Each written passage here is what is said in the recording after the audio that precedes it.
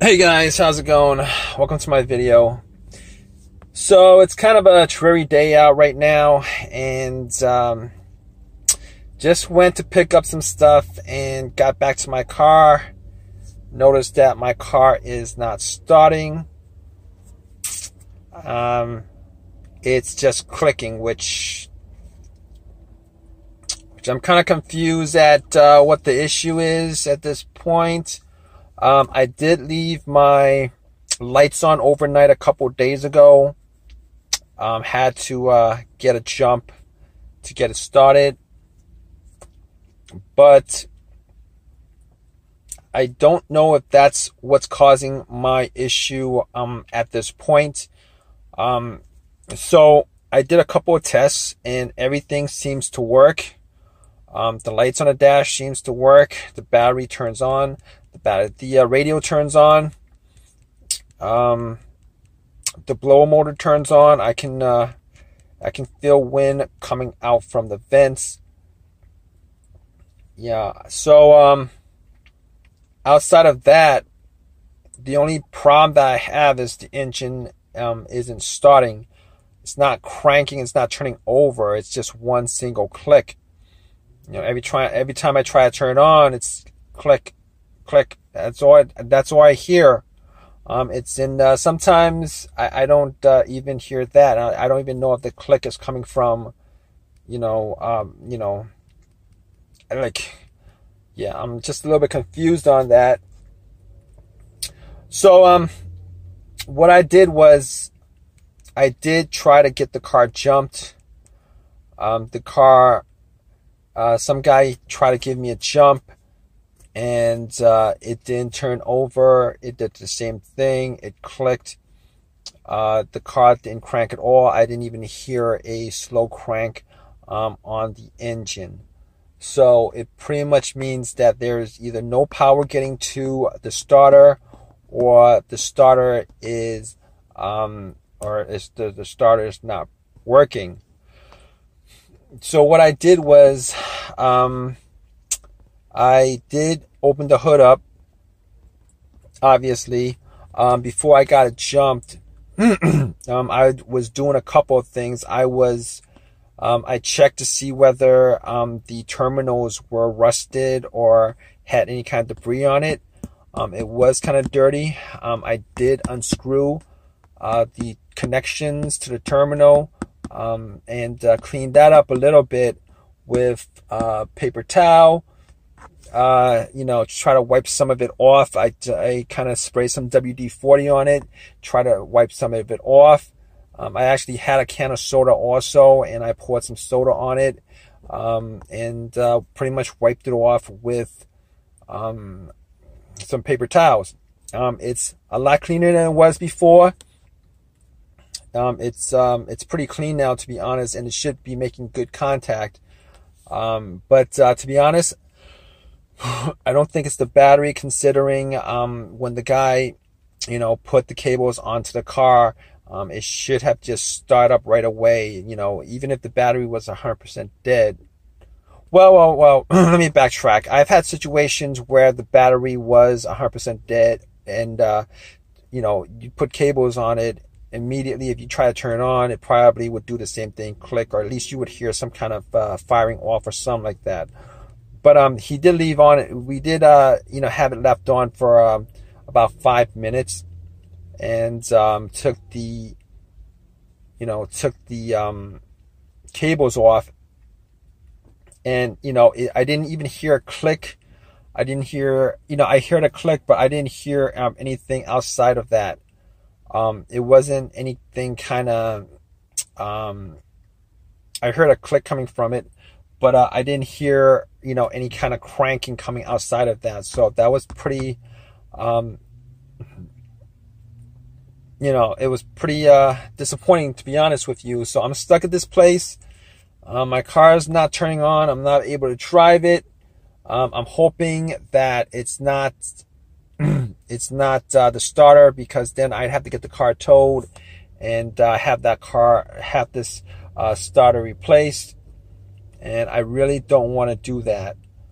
So basically at this point, I am going to try to figure out a couple reasons of why it's doing that. I don't think it's the brake switch on this car, because I actually did, try to figure out whether it was a brake switch, but it works. I mean, the brakes work, the brake lights work. So, normally if it's the brake switch, the brake light would not work. So that would be an issue. It's not an issue with this, I don't think.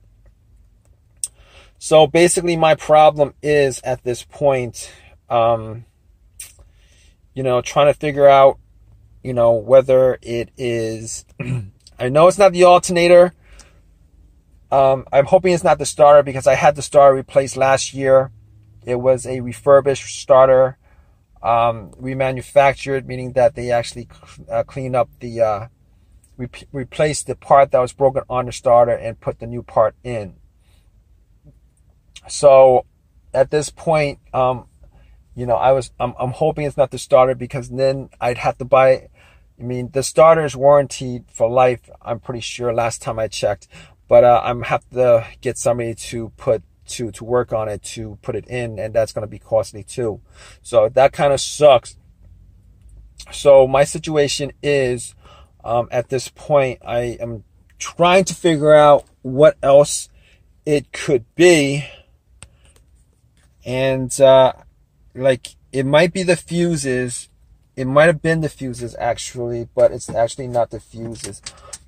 I actually have a fuse tester to test out the fuses, and I went through each and every one of them, and the fuses work fine. There's no problems with the fuses. All of them were tested out, and all of them worked fine. So next up would be the relay on the car.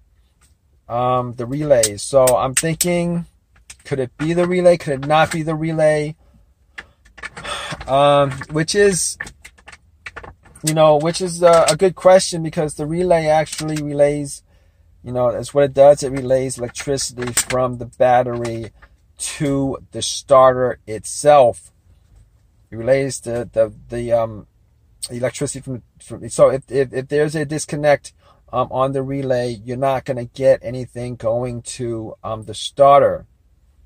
And but I kind of ruled that out, because if you think about it, it's not going to be the relay, because there's a noise that it makes.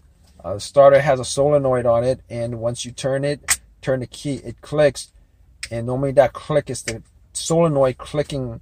If it's clicking, it means that there's electricity going to the solenoid, which means that the battery is fine. Can't say that 100% for sure, but I'm pretty sure it's not the relay. Sometimes I've had situations where the relay, where my car would crank and it wouldn't turn over. Last time that happened, it would crank up, but it would start a little bit and it would turn itself off. I think that was the problem. I'm not sure, but I cleaned the relay and it actually worked, I think. But that was a while ago. I'm not sure. I don't think it's the relay. So what I'm going to, there's nothing else I could check out. I don't think there's really nothing else I could check out. The fuses, the relay, the battery is good. Somebody gave me a jump. Electricity was applied to it. I mean, so at this point, the only thing I could do is to go out and to try to bump the starter, and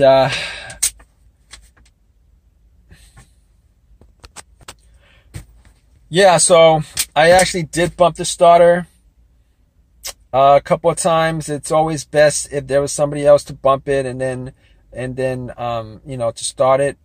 I bumped it a couple of times with crowbar that I have. It's long enough, and nothing happened. Actually, I tried it like 5 times just to bump the starter, bump the solenoid, and I actually did try to see if there was any kind of crud on the connection to the solenoid and to the starter motor, and it was kind of dingy and dirty, but I don't think that's gonna cause I don't think in this case that's the issue of why it's not starting. Unfortunately, I think at this point I might have to call AAA and have them tow this car. It kind of sucks because, you know, now I'm going to have to find somebody to work on it. And it just really, you know, it's really a waste of time. I mean, I'll probably take, you know, I'll probably try to take, you know, do some work on it myself, but it's just an absolute waste of time at this point. On top of that, the starter lasted me a year. Hopefully I can find a new starter on eBay, a used one where I could just get it off a junkyard or something like that, because even if this starter that I have, even if it's a lifetime warranty, I'm not going to be trusting, I am not going to be trusting remanufactured stuff anymore. I had a remanufactured alternator on my car, and that thing died out within a year or two. So I had to change that like twice actually, and it worked out where I got an alternator from the junkyard, popped it in, and that has not failed me since. Crossing my fingers on that. But at this point, I'm gonna get something from eBay. Hopefully I could get it from eBay, pop it in, and we'll get it to jump and to turn on and to work. And I mean, that's all I can do at this point. Okay, so here's the thing. I found out that it was the starter that was causing the issue with my car. It was the starter that was causing the issue with my car. I had my car towed. The starter was taken out. The starter was put back. You know, I was able to get a starter from auction, from eBay, from a junkyard. They're always posting the car parts on eBay. I was able to get it. Popped it in, and it actually did work. So, and hopefully I won't be having any other issues with my starter, considering you know, this might be a used part, but it's well, hopefully I don't have this issue for a while. I mean, it might be a used part, but you know, at least I'll know that, you know, it is an OEM part, so at least I'll know that I won't have any other issues with it, I guess. Hopefully, crossing my fingers, you never know. But you know, I'll trust this more than I would trust a starter from. I'll trust this more than I'll trust a starter from you know, I mean, a remanufactured starter. So, but hope this video has helped you guys out. If you can, please subscribe. Please, you know, give me a thumbs up, and also, please, if you guys have any comments, you know, leave a comment, feedback, anything. All right, guys. All right, guys. Take care.